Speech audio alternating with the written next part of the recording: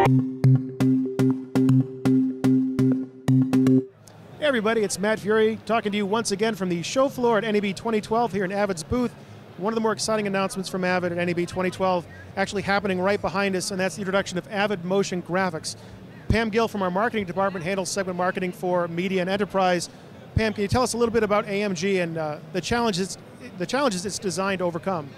You bet. Hi, Matt. So we brought AMG to the market to address some of the challenges that our customers have been telling us about. So they really need to be able to create stunning imagery to keep viewers tuned in and to beat out the competition. And they need to be able to build their brands so that fans keep coming back for more. And they need to be able to do this easily and quickly. So those are some of the challenges. Now, if I was a Deko user, Deko, very popular audio graphics product for a number of years, what am I finding in AMG that's really making my world a lot better? Well, that's an amazing part of our story, is that Deko customers can actually use the new AMG platform and run their Deko software as well as the new AMG software on the same hardware.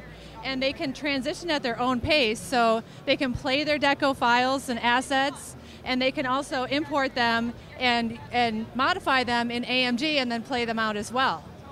Very cool. Thanks, Pam. So you see a lot of exciting stuff going on in the media and enterprise space, specifically with AMG and on-air graphics.